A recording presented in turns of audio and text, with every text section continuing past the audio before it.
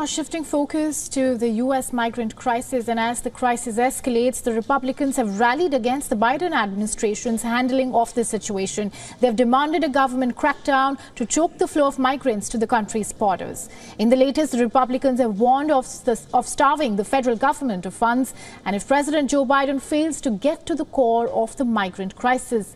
The warning by Speaker of the House of Representatives, Mike Johnson, comes on the heels of his visit to the affected borders. And the Speaker, along with 60 Republicans, visited the U.S.-Mexico border to build pressure on the Biden administration. Now, braving icy climate conditions, navigating through a barbed wire fence, migrants from Mexico waded through the Rio Bravo River to surrender to U.S. authorities, and they're now seeking entry into the country. And people carried their bags and even children on their shoulders to cross the river, while they were also seen negotiating with officers near the fence. And in one instance, migrants were seen climbing over barbed wire and rushing towards the border wall.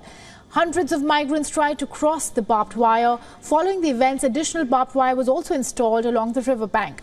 Now, a large number of migrants are continuing their perilous journey to the United States via Mexico, and many people making the trek are living under tough conditions.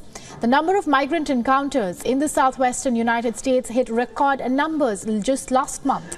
And as we enter another year, mass migration continues to be a key challenge for the United States.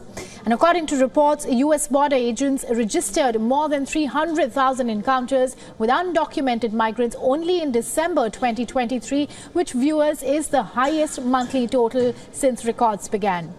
Now, despite these risks and perils that accompany them, many are still prepared to undertake the journey, even if it's dangerous and uncertain, road north in pursuit of a better life in the United States.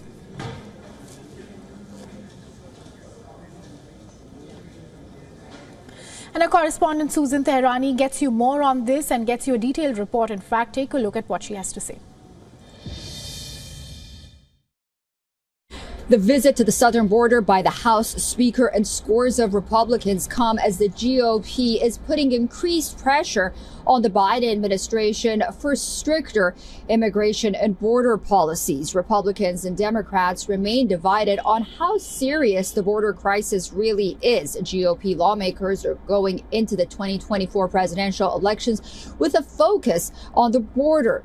And that's because in a recent surveys, when Republican voters were asked how serious the issue of the border crisis is, they said it was very serious, and they wanted to see the next administration in the White House put a focus on the border and illegal migration. While the Democrats responded in the same survey, saying that they hope the GOP would reach across the aisle and work on inflation and the economy.